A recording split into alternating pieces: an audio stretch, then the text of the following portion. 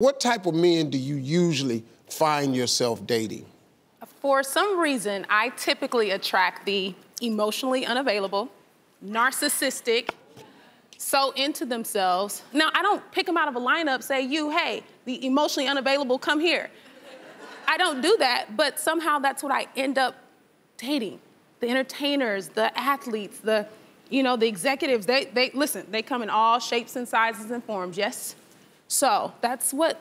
Okay, let me ask you something. Why do you think that is? When I envision who I want in a mate, I envision a power couple. However, power tends to come along with some other things that are not so desirable, at least for me.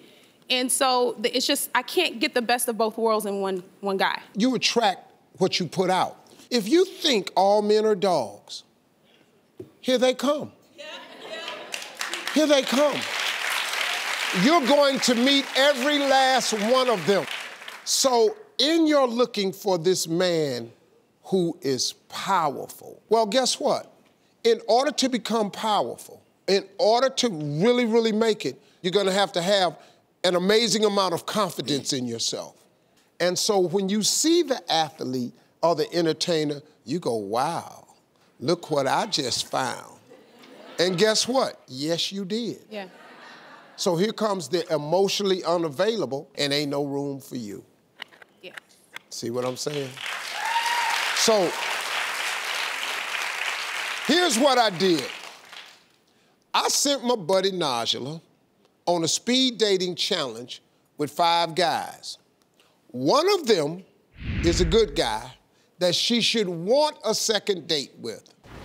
All the others are some usual suspects that she tends to date. So you ladies know who they are. The narcissist, the mama's boy, the emotionally unavailable guy, the player. Let's see how it went when I sent her on this little deal here. The usual suspects. Let's get right to this. Okay. What is your ideal date? I like taking girls out to a bar, getting loose, having a good time, just having fun, you know what I mean? Now, what's your idea of getting loose? Have some drinks, just have a good time. So you're not a guy that's afraid of being in an intimate space? No. Okay. I thrive in an intimate space. You thrive in, okay. Yeah. You're absolutely beautiful. And if I didn't have a rule on not kissing on the first date, I'd definitely change that, you know what I mean? Are you ready for a relationship? Yes, and... Okay, I sense some hesitation there. What's the hesitation about? I have trust issues. You have trust? What kind of trust issues do you have? I've been in like with crazy relationships, and I attract stalkers and crazy and people who break my heart. I'm scared to give a person my all. You know what I mean? I'm not a stalker, but just so you know, sure? Listen. How do you handle conflict? I like to talk it out right away. It's not about pointing the finger or pointing blame or anything like that? The big picture is the relationship. Whatever we need to do to make that work, okay, we do that. What is your take on public display of affection? If I am in a relationship that I'm happy in and I want to be affectionate to my partner, then I would like to be affectionate to her wherever we are. What is the most important thing for you in a relationship? When I get off work, I like to come home with a nice home-cooked meal and stuff like that. Being from the South, I can understand that. Yeah. Also, when my lady wears, lingerie, nice, sexy things, just for me, Now, do you buy this lingerie for her? I got anything she needs. Okay. We got kids. I want you to stay at the house, just raise the kids, and do everything. You don't want me running around barefoot and pregnant, do you?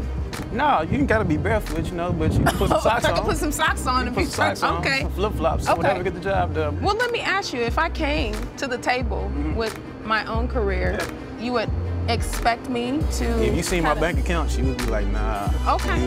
Okay. What does your relationship look like with your family? I think family is really important. I have a great relationship with my mom. She's one of my best friends. I ask her for advice a lot. Is she always interested in your dating life? Yeah, I mean, what mom isn't, If mom doesn't approve or give blessing, does that mean that the new girlfriend is 86 out? I'd like to have her blessing. But what if you didn't? Would you still pursue that relationship? Probably not.